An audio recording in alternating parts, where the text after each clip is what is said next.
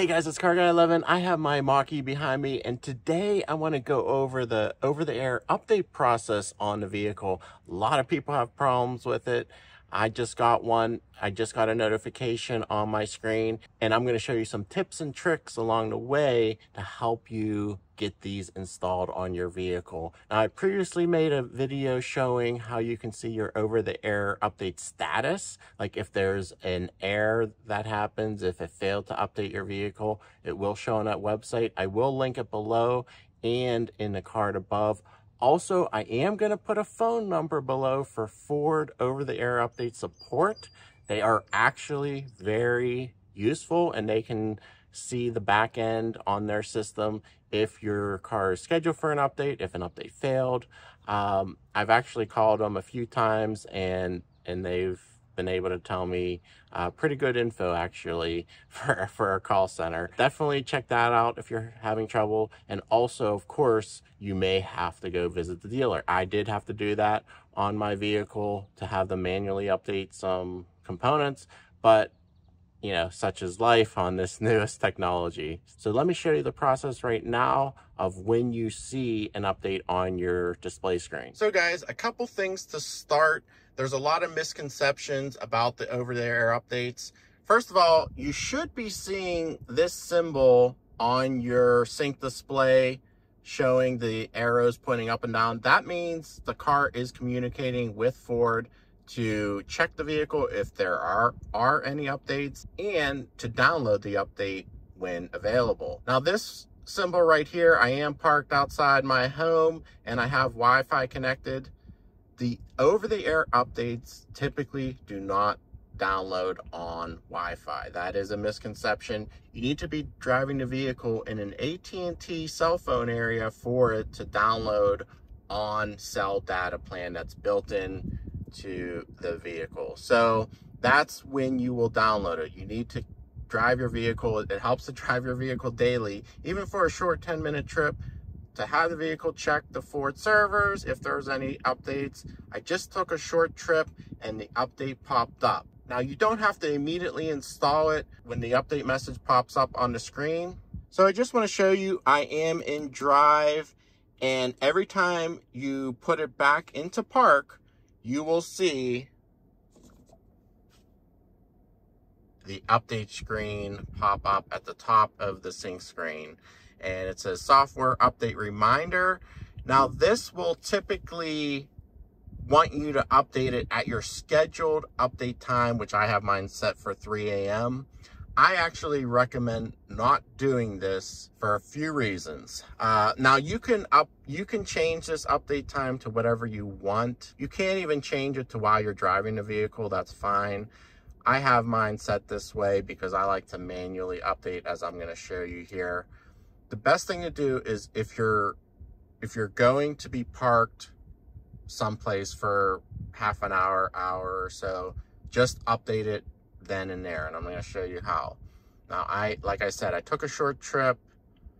This popped up. I wasn't going to be staying there very long, so I didn't install it. So now I'm coming back home. This update pops up again, and now I can manually install it because I know I'm going to be home for a while. So it only says it actually takes 12 minutes to install it, but this will make your vehicle inoperative. Not all updates require the vehicle to be not usable. Some just update on their own and restart, say, the sync screen when they are complete. But more often than not, it seems, they are these inhibit updates, they're called. You have 3 options here: reschedule, details, and close.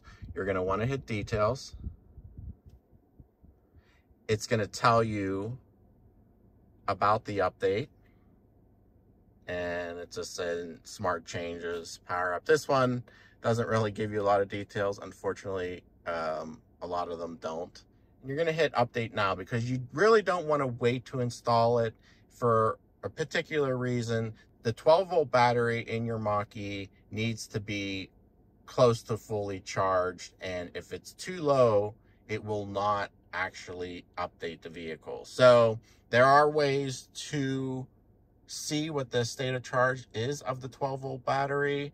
I'm not going to get into that today. You can use an OBD app to do that. But generally, if you're driving the vehicle daily or if you're taking a long drive, it should sufficiently charge your battery.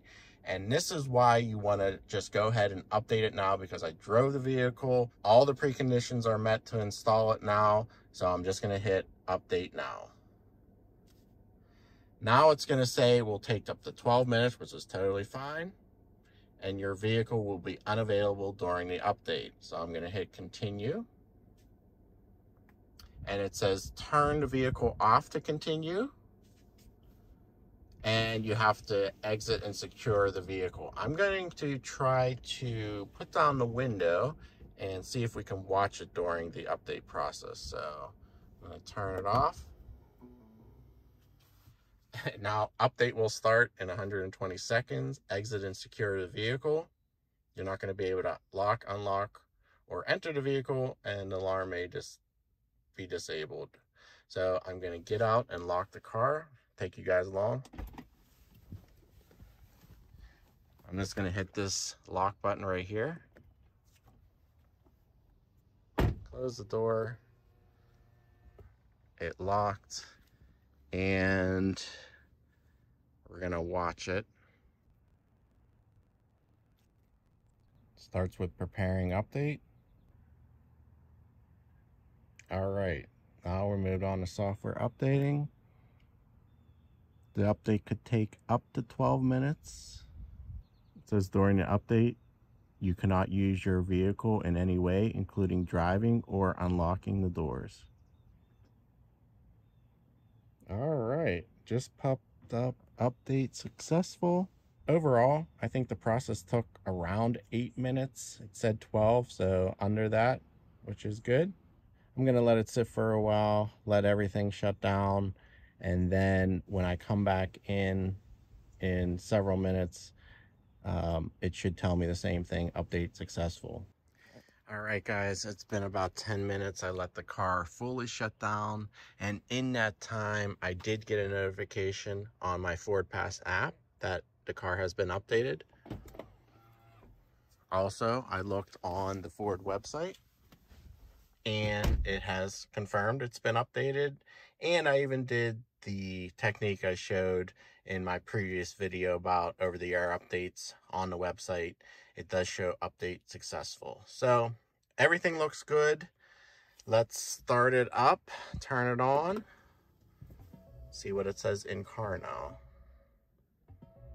Okay. My radio station is on AM. I just noticed that popped up, but it did say completed. Let's see if I hit update now. There's no updates, and everything been updated there. So let's close this.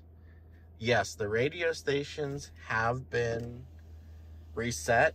Now this has happened the last 2 times. Previous to that, my radio stations have always been kept. So I'm not exactly sure why. The only thing I could say is possibly I have to wait longer to restart the car. The update has been successful. Let me know in the comments below if you're still having problems. I can try to answer some questions. Definitely reach out to your dealer or to those other resources if you're having problems. You want to have the most updated software on this new technology vehicle like this. It's just going to improve the experience, the driving experience, the reliability of the battery. You know, takes care of HVAC issues and all kinds of other things. So that's one of the great things about having an over-the-air updatable vehicle, is a lot of bugs get taken care of in these over-the-air updates. But all right, guys, I'm still enjoying my experience, over 5,000 miles now on my Mach-E, and looking forward to the new Blue Cruise 1.3 they recently announced. That we should be getting updates, over-the-air updates for that later this summer, fall. So I will definitely be making a video once I get that new update. But all right, guys, hope you're enjoying the channel. Please subscribe if you haven't. Give it a thumbs up, and I'll see you in the next video.